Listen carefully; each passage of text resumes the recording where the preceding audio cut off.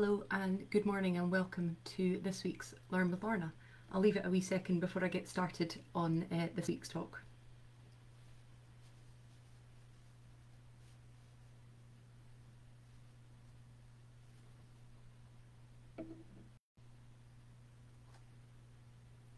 So welcome to this week's Learn with Lorna. Hello, it's nice to see your hellos coming in. There was a big delay there, so I didn't see you saying hello, so I'm glad that you're out there. My name is Lorna. As many of you will know, I'm the Community Engagement Officer with the Highland Archive Service. My role involves sharing the collections that we look after across our 4 archive centres in the Highlands to audiences of all descriptions. Just yesterday I was working with some school teachers. Today I'm here speaking to you. This series, as you will know if you've watched before, is brought to you by High Life Highland at no cost to the viewer. High Life Highland is a charity registered in Scotland, and there's no payment or subscription required to take part in the Learn with Lorna films. If you are able to donate towards our work, then we really appreciate that. There's a link to be able to do so, whether you're watching on Facebook or on YouTube. And thank you so much for those of you who've done it. It really does make a difference to our work and to what we're able to do with our collections. This week is the final in our transport and travel themed talks, and we're looking at the fantastic Baillie of Dunain collection. This is a large and wide-ranging collection held at the Highland Archive Centre in Inverness. It includes many references to travel and transport. There are letters to and from and references to, and bear with me while I read this out because it's quite extraordinary, letters relating to India, Iraq, the Persian Gulf, France, Holland, Germany, America, Portugal, Crimea, South Africa, Demerara, Isle of Nevis and other places in the Caribbean. So a really, both a very strongly locally rooted collection and also a collection with a lot of information from across the world in it. I could do numerous talks on this collection and I may well come back to it. But this week I wanted to give you just an overview of the family papers within the collection and tell the stories of 2 particular members of the Baillie family for whom travelling to another country had huge repercussions. For both of them it was something which was a formative event for them. So first of all, an overview of this collection. Baillie of Dunain is our deposited collection number 456. It's extensive. There are over 4,000 letters in it and other documents, and it's split into dozens and dozens of bundles of letters, and it's one of the exciting collections to go into and open the box and just wonder what you're going to come across in there, because there's just so much in there. The collection dates from 1720 to 1869, and that ending date of 1869 is relevant, as we'll see as we come on. And it's split into 8 sections, A to K, but the vast majority of the collection is within sections A to C. So D456/A are the papers relating to the Baillie of Dunain, the Baillies of Dunain themselves and their friends and relatives. D456/B are papers relating to the Inverness Fencibles Regiment, of which Colonel John Baillie was central to raising that regiment. And then D456/C are papers relating to the Macdonells of Glengarry. So 3 quite distinct strands within the collection, and it's thought that the reason that those 3 very different themes were brought together in one collection was through the famous Highland solicitor, politician and historian Charles Fraser Mackintosh. He was factor for the Dunain estate from 1865, so in charge of looking after the estate, and also possibly for the Macdonells. And certainly the outside of many of the documents are annotated with his handwriting. The collection was found in a trunk in Inverness Castle, and the Baillie family arranged for it to be catalogued by Sandra Bardwell, who was an archivist and have volunteered with us for around 20 years working on collections such as this. So who are the Baillies? Where is Dunain, for those of you who are not familiar with this part of the world? The Baillies are important local family. They have various notable branches, including the Baillies of Dunain, of Durfur and of Leys, all of which are estates around Inverness. Across all branches of this family there are huge connections to travel and to international trade. Dunain Estate sits about 3 miles to the southwest of Inverness, and it came into the family in the 1400s. Now, as I mentioned, section A in particular relates to the Baillie family themselves, their relatives, friends, and other social connections, the people that they corresponded with. So what sort of things can be found in Section A? All sorts. What is not in there? It's one of those collections like Fraser Tytler, like Margaret McDougall that I've talked about before, where you know you're going to find probably a reference to whatever you're looking for. It's a marvellous collection. Okay, so there are documents that give insights into trade and industry and business. For instance, there's an illuminated document from 1705 which shows Sir Archibald Campbell of Clunes being admitted as a burgess to the city of Glasgow. George Buchanan Baillie was one of the witnesses, and Archibald would go on to marry into the Baillies. An illuminated manuscript, if you're not familiar with the term, simply means that it is a document that has a coloured section to it, so an illustrated or decorative element to it that's been coloured, often associated with documents found in monasteries.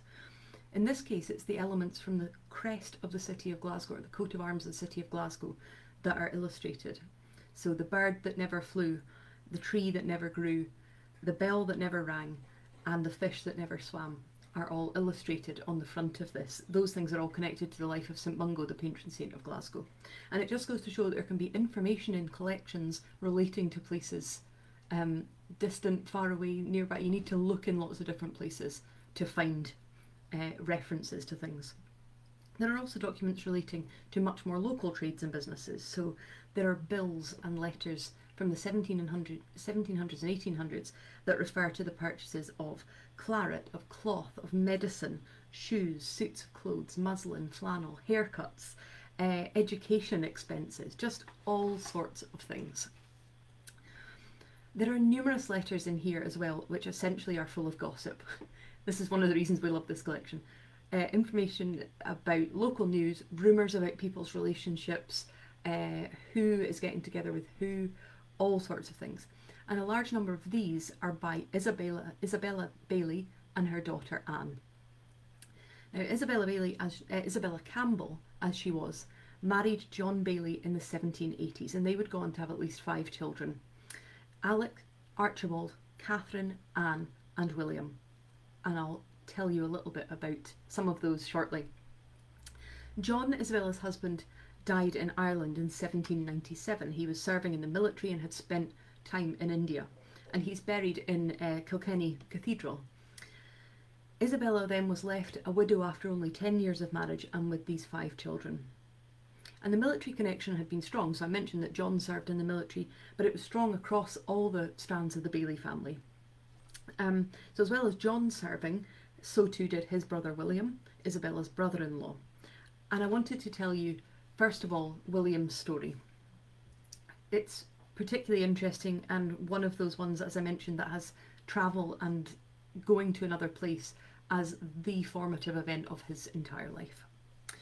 So William Baillie of Dunain was born in 1739. He was the grandson of that Sir Archibald Campbell that I mentioned in that Glasgow document. He was the oldest child. He had his brother John, who I've mentioned, and also 2 sisters. Along with John, he was educated at King's College in Aberdeen and then went on to Edinburgh University. In October 1759, aged 20, he was appointed an ensign in the 89th Regiment of Foot, which was a regiment that was still in the process of being created by the Dowager Duchess of Gordon.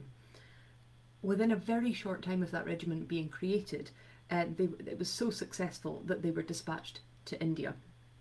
And William embarked at Portsmouth on the Admiral Watson in his early 20s. He arrived in India in time to take part in the siege and the capitulation of Pondicherry, and before he then went on to transfer to the Madras Army of the Honourable East India Company. A name, Honourable East India Company, is something we come across a huge amount at this period. William served in numerous battles and campaigns in the 1760s and 1770s against the French, who were fighting in support of Hyder Ali and his son Tipu Sultan. Tipu Sultan, also known as the Tiger of Mysore. Tipu Sultan was a famous military leader. He was a very innovative military leader, and he ruled the southern Indian kingdom of Mysore. And the British, and in particular the East India Company, saw him as a threat to the expansion of the British in India. And there were 3 wars fought between the 2 sides, from 1767 through to 1792. I mentioned that William fought in numerous of these, many of these battles, and he built a distinguished military career in his time in India until 1780, the Battle of Pollilur. This was part of the Second Anglo-Mysore War, and at this battle William was by now a colonel, and he was leading a brigade column against the Mysore army. The battle was, for various reasons, a complete and utter disaster for the British. It was one of the worst, if not the worst, disaster that the British ever faced on the North and the Indian subcontinent. A huge, huge disaster. William had been leading 3,853 men, 3,853, and of those, over 3,500 were killed. Now, much of the responsibility through history for this failure has been laid at William Baillie's door, although there have been recent studies that have suggested that maybe Sir Hector Munro of Navarre, who was encamped with the main army nearby but didn't mobilise them to come to Baillie's support, should also carry a substantial responsibility for the failure of this battle. Interesting, because we also hold the Munro of Navarre records, so we're able to look at those two sides of that argument. William Baillie was taken prisoner as a result of this failure of this battle. He was also forced to see the heads of his fellow officers displayed in front of him. And he was taken prisoner, and he was held in a dungeon in Seringatapam. He was secured in irons and denied any medical assistance until he died there in November 1782. And I find it really interesting. It's a powerful story for lots of different reasons, and our historic association with India is an interesting period and a difficult period, I think.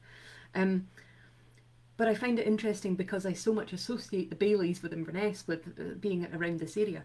But he had left, he grew up here, but he had left Inverness to go, first of all, to school in Aberdeen, then to Edinburgh University, then to Portsmouth, and then the rest of his life in India. So actually his own connection with the Highlands was very, very short. But really in that, it was in that rooting of his family being here for such a long time. So that 20-year-old who boarded the ship in Portsmouth never returned home, but he still exists in the letters of his that we hold. William's death was followed 15 years later by that of his brother John, as I mentioned, also in service, in working at that time in Ireland. So John therefore left his widow Isabella, who I mentioned a little minute ago, on who we're going to go back and look at now. Now, Isabella appears to have been, by all accounts, an absolutely formidable woman, and her strength of personality really comes across in her letters, of which there are many. She is an absolutely fascinating character, I think, as is her daughter Anne, who I'll talk about in a second. So there are letters of Isabella Baillie complaining basically about most things, complaining about her estate manager. There are letters where she complains to her relatives that they're not communicating enough or they're not communicating properly. There are letters describing the lack of cleanliness that she sees in the poorer classes and the fact that cholera is spreading amongst them because of this. Her role as the matriarch and the only remaining parent is very, very evident. It's very visible in her letters, as is the influence that she exerted over her children's lives. I think of her maybe a little bit cruelly as a little bit like Mrs. Boynton out of Agatha Christie's Appointment with Death, that kind of very dominant matriarchal figure. There are letters to her son Archie in which she instructs him to apply himself better at college and to stop trifling with his time, a place at college that she had arranged and organised and sent him to. An 1808 letter by Isabella to Charles Grant MP reveals Isabella's plans for Archie. She intends that he will go on to take up a civil appointment in India, and she tries to put this all in place for him. A later letter to Grant, again, asks him for his assistance with her son's affairs because she says he is destitute of all aid and you must step in and help my son. But all of Isabella's kind of manoeuvring for Archie for his future was in vain, because within a few years of these letters being written, he had died. And this meant that by now Isabella had lost her brother-in-law, William, her husband John, her son Alec, who had died about 1808, her son Archie, who died in 1817.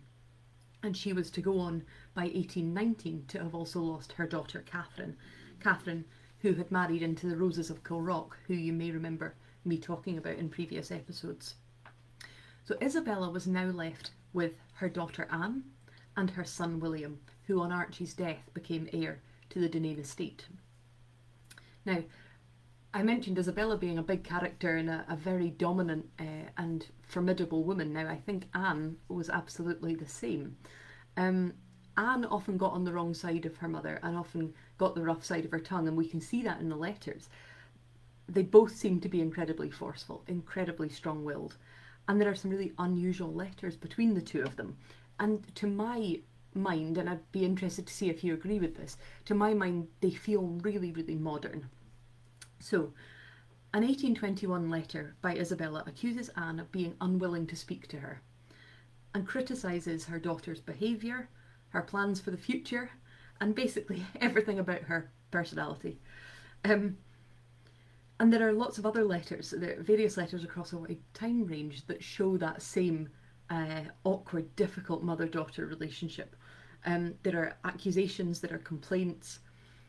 Anne, the daughter, went away, spent some time living away from the Highlands, and apparently the part of the reason that Anne went and lived elsewhere was she was told that she had to have the Highland rust rubbed off her to make her suitable for society. So obviously being too Highland was holding her back. When she expressed her desire to return to Dunain, her mother made it very clear that she would prohibit the move, that she didn't want her to come back. The collection also includes a letter from Isabella to a friend complaining that her daughter had been sending her abusive letters in response to her suggestions for her daughter's life. And listen to this extract from a letter by Isabella to Anne. It's just, like I say, I think it sounds very modern. So this is her writing to her daughter. Well, when a young woman tells a parent that she can't bear to be spoken to, there's nothing for but to digest it. You say you meant not to be contradicted, or to use a harsher term, you meant not to be repulsed. Be it so, you say you are willing to talk to me before a third person. I am most willing to give my sentiments candidly, and I will be happy to correct it if I am wrong. We are all subject to error, and I think it's a presumption in anyone, and very unlike the humility of a Christian, to set up their own opinion as infallible. You have hitherto been nursed in the lap of indulgence, and you know very little of the ways of this world. It's, to me, like I say, it just sounds very modern. It's very just, you're not too big to go over my knee. Just, how dare you disagree with me and set yourself up as bigger than me. Now, the reason that Anne was hoping to come back to Dunain and spend time there, and one of the reasons for that difficult relationship with Isabella, was Anne's, and this is a direct quote, Anne's obsessive concern for her brother William. There are many, many letters in this collection about William, and I'm going to tell you his story next. Now, I mentioned that both William's father, John, and his uncle, William, who we've looked at already, had been career soldiers and officers in the East India Company. Now, William grew up with this knowledge of that long family connection to both the military and to India and the East India Company. So he grew up with that, knowing that that was a family tradition, and he vowed that he too would go to India as soon as he was able to do so, which he did, arriving in September 1811. Good, I'm glad to see other people saying, laying it down straight. Yeah, wonderful, wonderful mother-daughter letters, aren't they? So William went to India in 1811, and we hold letters written to his mother detailing his journey, his fellow passengers. There were 14 ships in the fleet that took him, and also his letters of introduction when he was going to get to India. Who would he be introduced to, and how would he, the letters would serve as an introduction for him to those people. William's aim was slightly different from that of his father and uncle. His aim was to study languages, and on arriving in India he decided very quickly to follow advice and travel on from India to Baghdad to study Persian and Arabic languages, with a view to remaining there long term as part of the East India Company, for who, as you can imagine with their geographical reach, language skills were a huge, huge benefit for anyone who had that skill. And so that was William's aim, to spend time in India and then beyond to go to Baghdad, study Persian and Arabic languages, and stay there working in a diplomatic role, in a political role, something like that. Now, William had only been in the Persian Gulf for a short period of time, about 2 years, when a letter from James Calder came back and noted a serious change in William's behaviour. He noted that our poor friend, he says, was suffering from a disordered mind. And this is an extract from a book, which I'll tell you more about the book at the end, but this is an extract about it. In October 1813, Calder penned a note, presumably to his agent in London, that William had suffered extreme mental disorder, which necessitated sending him home as soon as possible. Your friend William Baillie is now in the most deplorable of all situations, suffering under a disordered mind. He must go home by the first opportunity. He has been with me mostly ever since the appearance of this disorder, and has since become greatly deranged indeed. It has been a source of much distress to me. I have yet written to no one in Europe on this subject, so keep it to yourself for the present. Yet in his flustered state, Calder did not mail the notification straight away, and there is an addendum dated 22nd of December informing the recipient that the letter would be delivered by one MacLeod of the Mills, to whose kind care I have committed our poor friend William Baillie, of whose deplorable fate you will probably be apprised before this reaches you. Calder wrote that William leaves Bombay in a state of total mental derangement, but may, I trust, regain health of mind to a considerable degree at least during the voyage. I am at a loss to whom to write or to whom to consign him in London, except yourself, and I'm sure that you will gladly take charge of him and provide for him in his helpless and pitiable condition. He talks of a Mr. Aves as his chief friend in London. I am writing particularly about his case to Sir James Mackintosh, who is interested in him. There is a European servant named Morgan Richard, now attached to his person, who will attend him for as long as you wish. So Calder there sending William home, and sending him home in the care of somebody who will look after him. A later letter by Calder goes on to describe William as having a dreadful malady which needs much delicacy. And there were at the time, and there have been since, all kinds of speculation about what was the root of this.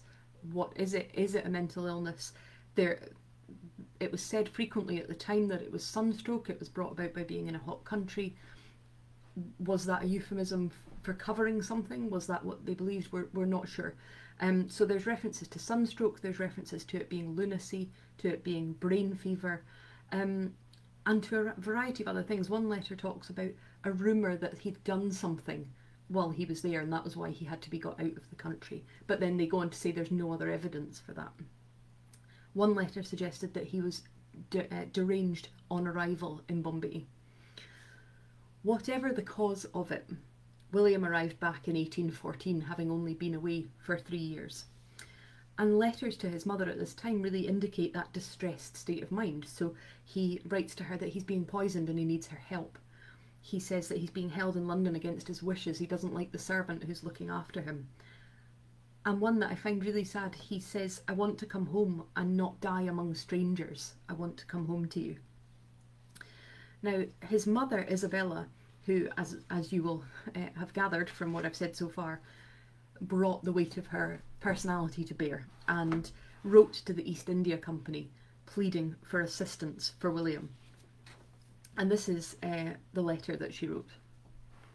I beg humbly to address your Honourable Court on behalf of my son, Mr. William Baillie, writer of the Honourable Company's Bombay establishment, who, having discovered a predilection for the Honourable Company's service, was highly and very expensively educated accordingly, and he proceeded to India as a writer in the year 1811.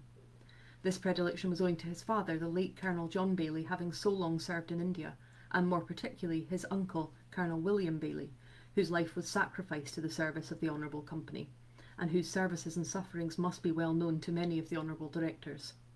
The premature death of both of these gentlemen has proved to the family a loss irreparable, and has left the paternal estate exceedingly embarrassed. It becomes now my painful duty to state that although my son left this country for India with a bodily and mental constitution equal to that of any of his relatives who have had the honour of holding such distinguished situations, both civil and military, within your company's service. He returned to this country in 1814 in a deplorable state of mental health, amounting, I fear, to absolute mental derangement, the particulars of which will be more fully submitted to your honourable court by Dr. Rees of London, under whose charge he now remains. For some time after my son's arrival in India, I had the most flattering accounts of his indefatigable application to his duties, which was confirmed by his being appointed to a situation at Baghdad, eventually most promising. And for every information I have been able to obtain, it was in the zealous discharge of his duties at this station during an unusually hot season that he was attacked for the first time with his present malady. By a letter I had from him dated 10th of January 1813, he appears to have recovered so far as to have received the highly respectable appointment of Acting Collector General of Bombay, but he was finally obliged to be embarked by his friends in the deplorable state in which he now unfortunately continues.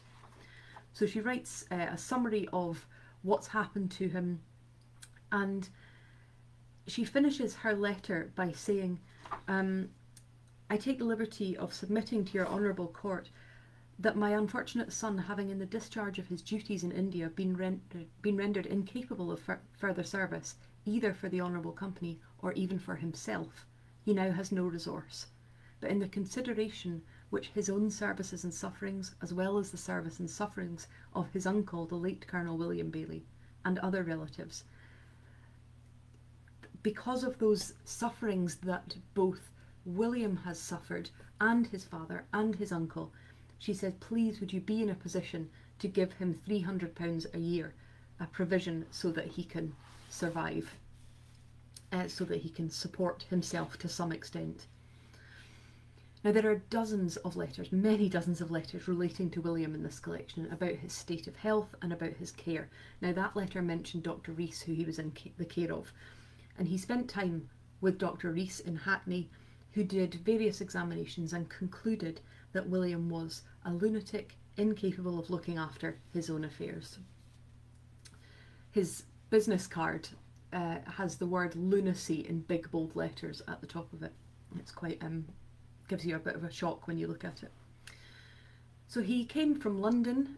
He then went on to spend time in care in Edinburgh. And yes, I'm seeing, Fiona, your comment, that was a lot of money to ask for. Absolutely it was, and she wasn't successful in quite that amount, but he was given a quarterly gratuity of £30.